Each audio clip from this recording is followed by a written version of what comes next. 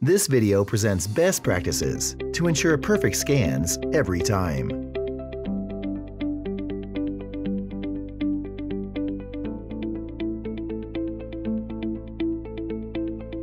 Ensure that the scanned teeth are correctly prepared and that the soft tissues are healthy. Bleeding or swollen gums must be treated before scanning. When implants are scanned, ensure that you have the relevant scan bodies ready.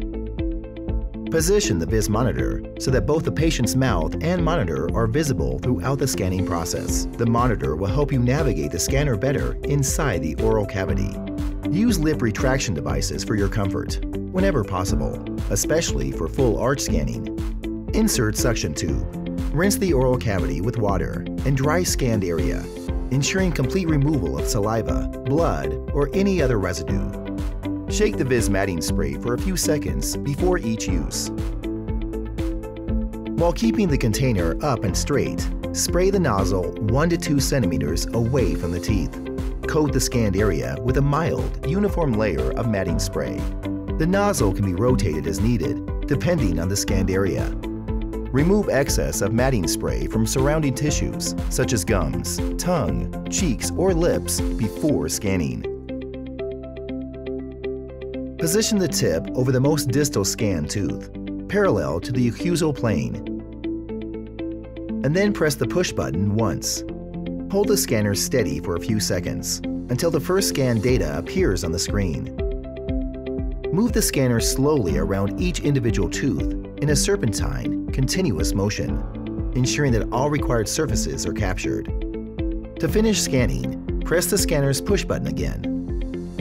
Ensure that the cheek, lip, and tongue are retracted properly throughout the scanning process.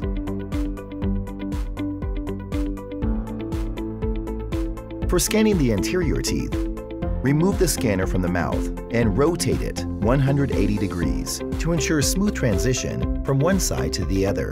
When scanning a full arch, split the spraying process into a few segments. Apply Viz matting spray on the first segment of the arch and start scanning. When reaching an unsprayed area, pause scanning.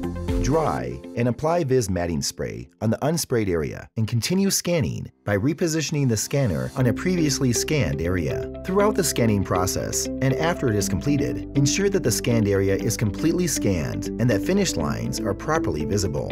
If needed, you may continue scanning missing areas by repressing the push button. Please note that if the finish line is not clear in the two-dimensional image, it will not be clear in the three-dimensional image, nor in the final model. Complete the scanning process by scanning the opposing arch and bite registration. And follow the instructions to send data to your dental laboratory. Remove scanning tip by gently tilting it forward. Follow user manual to ensure correct handling, cleaning, and disinfection of this unit. Scan your way with Viz. For training and support, please contact our customer care team.